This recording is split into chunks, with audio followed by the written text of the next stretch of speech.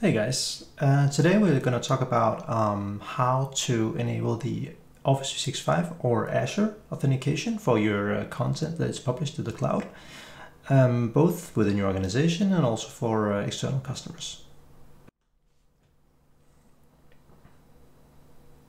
So on your content cloud access, you can set your content to private, which will be required for this. And by default, it's just your domain that is able to log in here. So what you want to do is you want to add sign-in provider, and let's use Office 365, and that's it. So please mind you that when you set this now, it's going to mean that everyone using Office 365 from mne.net, they will be able to sign in and see the content. If you add other domains here, like one of your customers' domain or a partner's domain or whatever, then they can also log in with Office 365 for their content. If you remove the domain and only have Office 365, well, then that is the requirement. Then you only need Office 365 to authenticate with the content. Then anyone in the world, I guess, could then sign in and see your content as long as they have an Office 365 account. So consider how you set it up. Still though, they would need the link to the content. It's not something they can find with a search engine or anything like that. So they would actually need the link. Let's go ahead and produce this, and I'll show you how the differences are.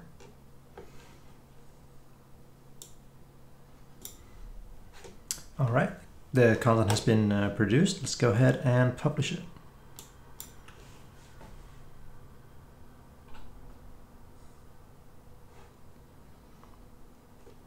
There we go.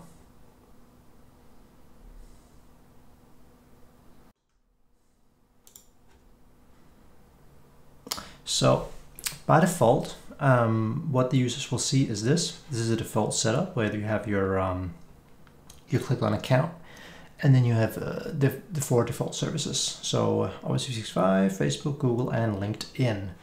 The new changes we just did to the authentication will look like this.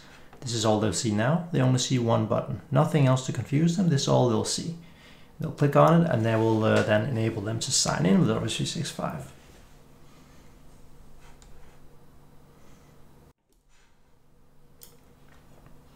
So for tips and tricks, I would probably recommend that you consider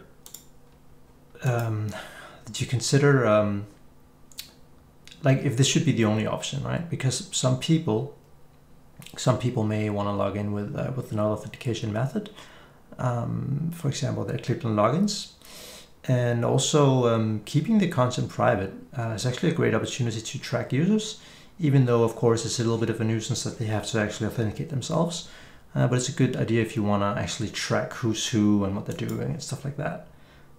So that's quite nice. Now,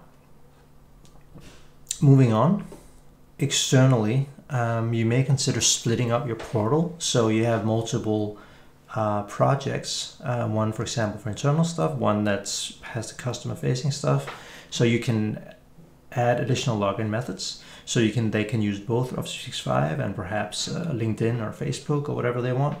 And of course, please consider that not all companies have Office 365 or will allow them to use it to authenticate with the Click on Cloud. And then of course, like I said when we looked at the setup for the authentication and the domains, you want to consider if you want this to be any domain that has Office 365 or just specific domains or what have you. But yeah, thank you very much for watching, and hope you found this useful. And as always, just leave comments on the community if you have any more questions.